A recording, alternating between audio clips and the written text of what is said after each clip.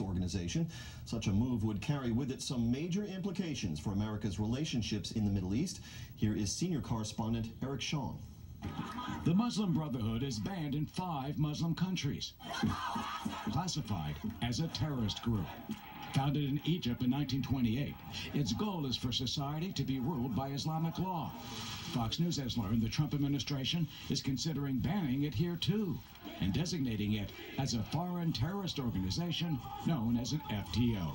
White House Press Secretary Sean Spicer was asked if President Trump will make the designation. I'm not going to get ahead of any announcements that we may or may not have coming in the near future, but make no mistake, the president understands the threat that our nation faces, and he's doing everything he can to attack it, root it out, and destroy it. I firmly believe that it does threaten national security interests.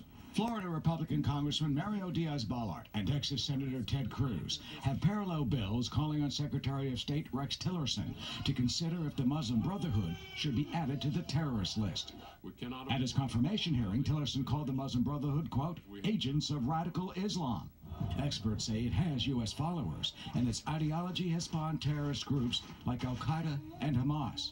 But the group claims it renounced violence decades ago. You have leaders of the Muslim Brotherhood who are designated terrorists. You have organizations under the Muslim Brotherhood like Hamas who are designated as terrorist organizations. So I think it's pretty much a no-brainer that this is a terrorist organization.